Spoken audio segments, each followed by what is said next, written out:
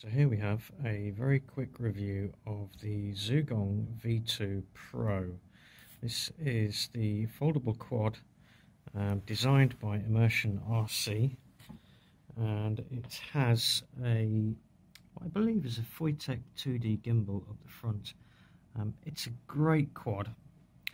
It's got the Easy OSD quadcopter version OSD bolted or integrated into the top electronics plate here, which I'll show you in a moment. As you can see, it folds down very nice. I've got the 2312 800 kV, the DJI E305 motors and the carbon composite props on this one. I did have the original props, however there's a little bit of flex and I think it caused some problems with the gimbal stability. Using an MA10 GPS does have the added bonus of being able to use the GLONASS satellite system as well. As you can see, it fits a 4S 5200 mAh multi-star LiPo very nicely. There you can see we have the LED unit. I've put a LiPo buzzer on the top there so I can plug the balance lead into it. I'll turn it around. And on the front right hand side we've got a D4R2. Might keep that there, might swap it for TBS Crossfire, not sure yet. And in the front left we have a Immersion RC 5.8 gig video transmitter and a skew plane on the top.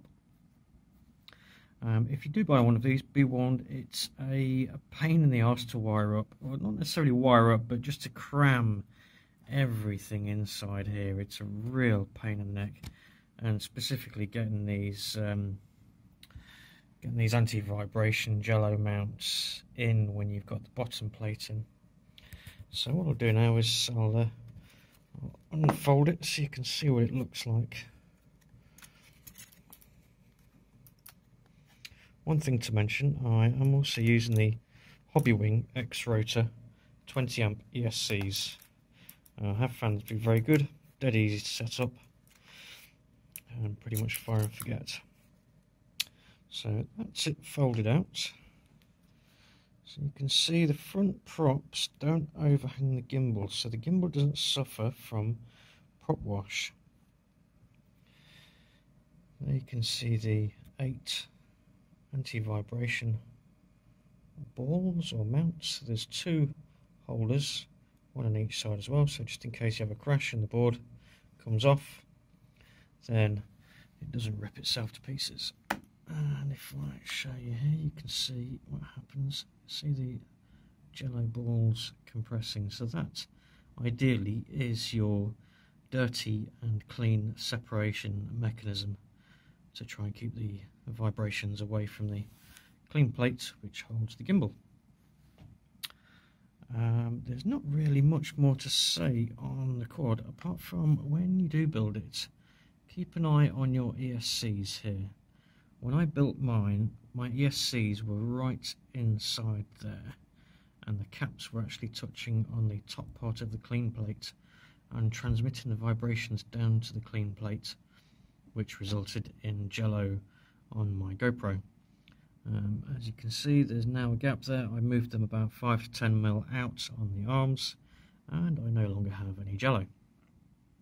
How does it fly? It flies brilliantly. Using 4S on these 800 kV props, 800 kV motors, I have had to dial down the NASA gains down to around about 75 across the board. It flies, I actually quite like it, and I haven't liked that many quads, but this one does fly really, really nice, really smooth. It's easy to fly for a Muppet like me. So let's see if I can give you an underneath shot. There's not a lot to see, but whilst we're here, there you go, you can see the 4S 5200 wedged in there. There's your NASA. That's a M flash to version 2.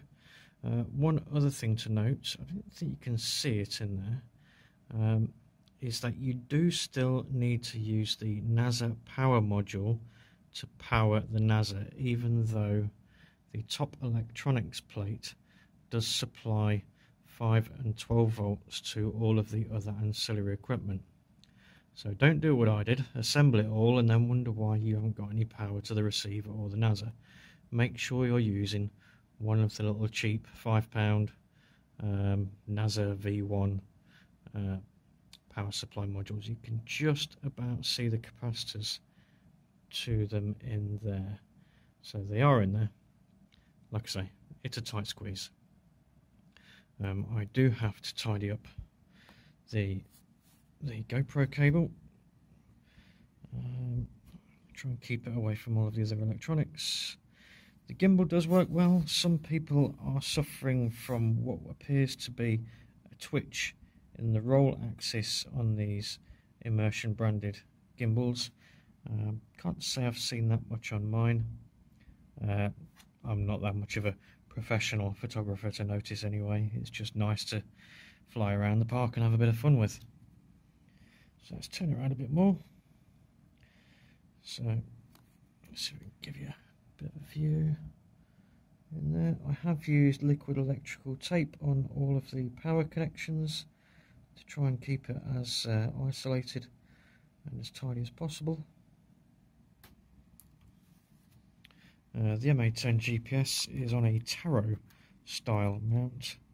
As you can see, it looks just like an XT60, but it has 2 keys, so you can get it in either, well, the right way or 180 degrees around. But as you can see, it clicks in nicely, doesn't rotate.